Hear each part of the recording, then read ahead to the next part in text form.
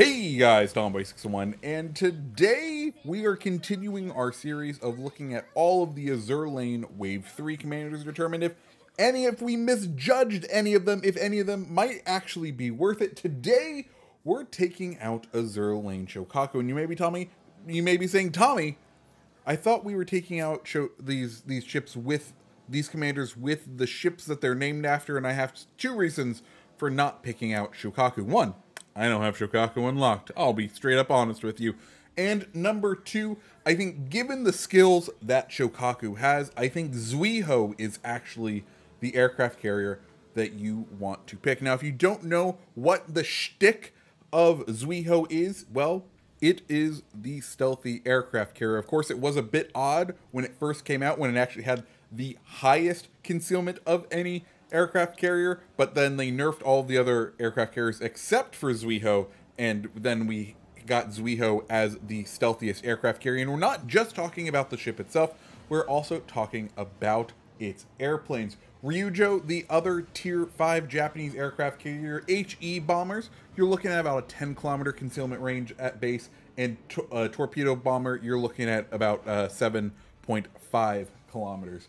Compare that to Zuiho, where both styles of plane, that's HE and torpedo, have a base detectability of 7. So both of them are stealthier to begin with. We take that and then we look at Shoukaku's overall kind of skills, and you will notice her third skill slot has Crane's protection. And what that does is it gives concealment to both dive bombers and to the torpedo bombers, and it does this in a kind of a weird way. Everything else on that tier that's out of sight and hidden threat, it takes one style of plane, whether that be the bomber or the torpedo bomber, gives it the same concealment rating that the Crane's protection does, but it also buffs the hit points of the plane.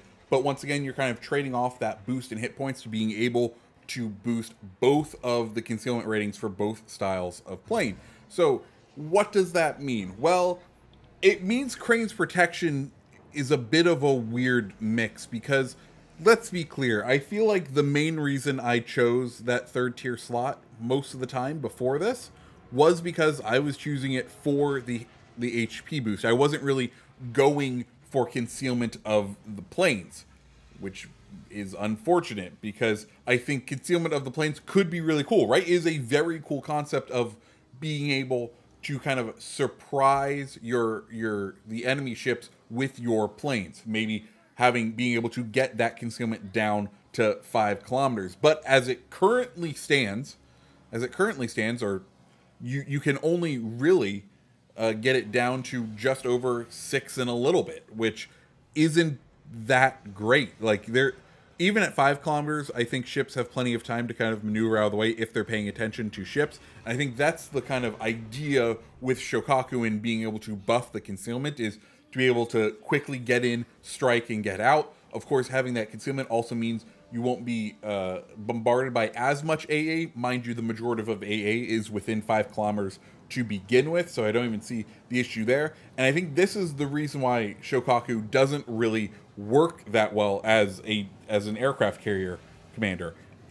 I think the bonuses don't work well. I don't think there really is a reason to buff the concealment when the thing that you probably were going for that skill line for was that HP boost. Now, if I was to attempt to fix it, I think what I would have done is given the base trait an additional concealment boost to aircraft as well. Right now, Shoukaku's base trait boosts the speed of your aircraft carrier, and it does it up to 5%. I don't think 5% extra speed on your aircraft carrier is ever really going to make a difference. I don't think there's ever going to be a meta build that 5% extra aircraft speed is gonna get you up and above and over the moon and get you to where, you have this ultimate build. I just don't see that occurring, okay? Plain and simple. 2, I think that as a base trait, aircraft concealment could be a really cool thing to spec into. It could kind of play an additional new role in the game, a new way to play the aircraft carriers, where you really are kind of being able to conceal and being able to take off closer to to the main party of the match, to the main areas of the match, just because your aircraft aren't being spotted as soon as they go up in the air. But that is kind of why I'm saying Shoukaku maybe needs a rework. Maybe it might not just be a useful ship to begin with. So yeah, that's my thoughts on Shoukaku. One other thing before we start talking about the match, I want to talk about the map and these new smaller size maps and how much I'm enjoying them, being able to kind of get new content from the old content. If you didn't know, a couple of the maps got these kind of sized down versions of the maps where they take out some of the extra lanes and they force the combat to come a little bit closer. I have absolutely been loving these styles of maps. They've been forcing different ways to play, especially this map where now the AC side over here really is a harder place to play because you can't go so far out to the west. It's absolutely wonderful, and I say bravo to the people at Wargaming, because this is a great way to take old maps and give a little bit of spin just because we're taking down the playable area in them, and I've been absolutely loving it. So, like I said, brava. It does hurt carrier play a little, just because it does take all the ships that would normally be in that larger area and force them into a even smaller area. But am I really caring about carrier, the quality of carrier matches? No, not really. Anyways, let's get on to the match. And with this map, we get this kind of common occurrence where there just becomes a suction, a black hole forming inside of B, and I understand why. A and C are a difficult place to play, and B is a fun place to play, and it makes you want to come over here. It makes you want to contest inside the Thunderdome that is B. There's all those islands to play with. It is a great little section of map, and if you're a cruiser player or a destroyer player, it is made just for you. And you know, I absolutely love it. But that is where the majority of all of this has been going on. Our team currently in the lead. We're doing decently as the Ryujo. Our team takes out that last, that one battleship in the cap. We've seen that they have an enemy kamikaze on the team, and we see that our team is willing to shoot at it, and we can see there's a California sort of pushing towards us. So we need to start dumping our planes and dumping our ships at both of these guys. Keep the kamikaze spotted when we can, but also start concentrating on knocking down this California. We can see we're trying to start to flee the area, and I know I joked about speed not making a difference, but really, is it going to make a difference? I don't think so. Anyways, we're going to start making our attack runs here on the California. We've done decently so far, getting 30,000 damage and a couple of good key plays here and there. California being smart, turning into the torpedoes. This is something that I see a lot of people not do, and I want to call out this California player for doing it right. When you're under torpedo attack, especially when it's at 90 degrees like this, you should always try to turn into the torpedoes. And the reason that is if you see, we are letting go of those torpedoes relatively close to when they can arm to the California. If that California can cross that line of unarming the torpedoes, then what would have potentially been a fairly substantial hit to him then becomes a hit that does nothing. And I see a lot of people, whenever they're under plane attack, try to turn out, which gives those torpedoes a longer amount of time to arm. I do think the best play, the best bet, is to do the opposite, and that is to turn into the torpedoes, because you may have a chance to be able to get them to not arm, and when you do that, you negate the damage that they could do. Anyways, we're making another drop on this California. Like I said, we're kind of trying to keep an eye on both the kamikaze and on this California.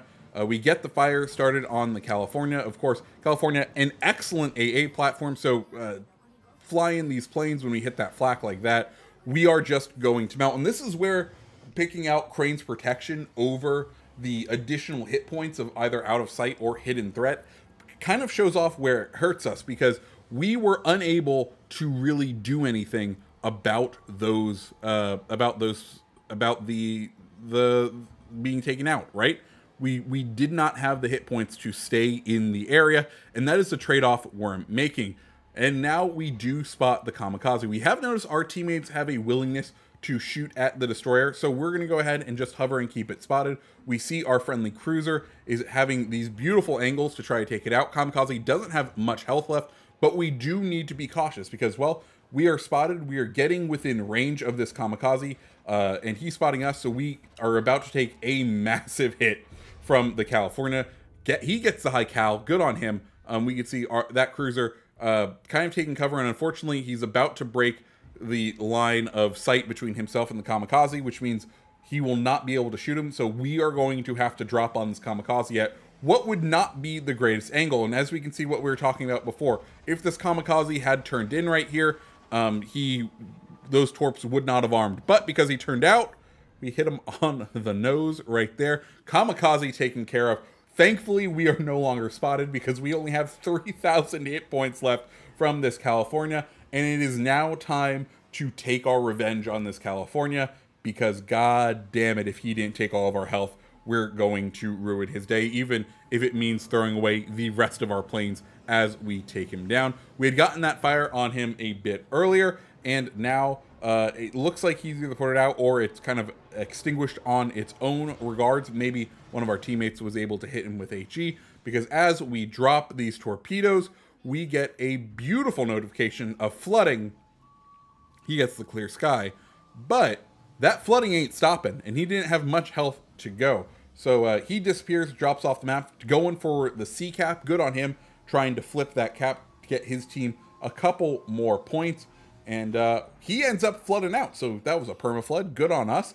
We are up to 66,000 damage, and now there's just one other ship left in the game. It's an aircraft carrier. I won't bore you with the rest of this match because we get a drop in on him, and it just takes us so long to fly over there. It's not worth it. So I'll go ahead and wrap this up. The main point of this video was to look at the Zuiho using Shoukaku, trying to go for a full stealth build on the ship and seeing if it was an effective way to play. Was it? Meh. I didn't feel any real boost from Shoukaku. I don't think the concealment value given by Crane's protection really warrants the purchase of Shoukaku, nor does it enable a new style of play, which is what I look for in these Azure lane commanders. I don't think it really does that. So I wouldn't recommend playing it. If they went in and buffed that skill, maybe. But as of now, I would stay away from Shoukaku. It just isn't worth it. So yeah, guys, that's the video for today. What do you think? Let me know down in the comments below. If you liked the video, go ahead and hit the like button, hit the subscribe button, and I hope you have a fantastic rest of your day. See ya.